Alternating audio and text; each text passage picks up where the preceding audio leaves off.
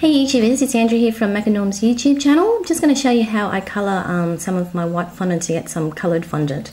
I've got here my mauve coloured fondant. I've just dyed that with some food colour that I've got here.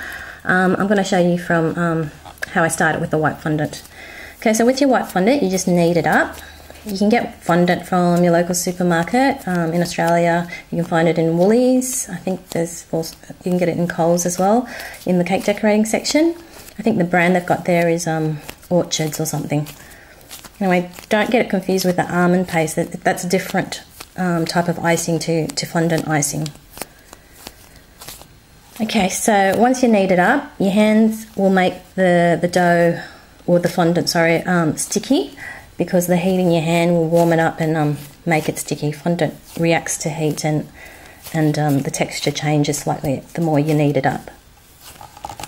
Sorry, my camera's a bit out of focus there. Okay, that's better. Okay, now what you're going to do is add in a drop of food colour. Since this is a small quantity of fondant, I'm not going to add too much. I don't want to overdo it. This is a specialty food colour that I got from a cake decorating supply shop. You can find basic colours from your supermarket in the cake decorating aisle as well, like your primary colours, so red, yellow, green and blue, and you can probably mix up colours with those combination. But if you're looking for something specific, you probably can source it online, or like I said, from a local cake decorating supplier. Okay, so I'm just going to knead this through.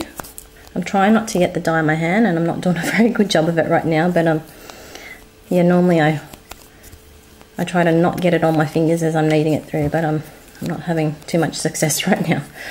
So anyway, so you just mix it through. If you want it a deeper colour, you just need to add a little bit more dye. But just remember, the more dye you add, because this one's a liquid colour, the more sticky it's actually going to get. So if you really want an intense colour, you might want to go with the food dyes that are like a powder or a gel. Okay, so colour's coming through here. It is quite sticky because I'm working it with my hands.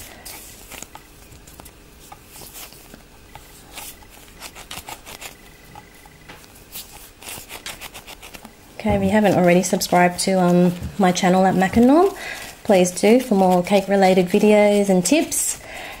And yeah, I love feedback back as well, so I love hearing your comments and your suggestions and your questions. I try to answer whenever I can.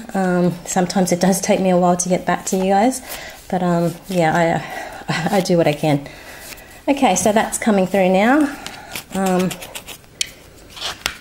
Okay, so it's roughly the tone that I want. And all you're going to do now is wrap it up in cling wrap and ready for you guys to use. It is quite sticky. If you're going to use this straight away, make sure you have your corn flour dusting bag to dust your surface and your hands, so it'll save you from really sticky fondant. Okay, thanks again guys for watching, and you guys have a great day. Bye for now.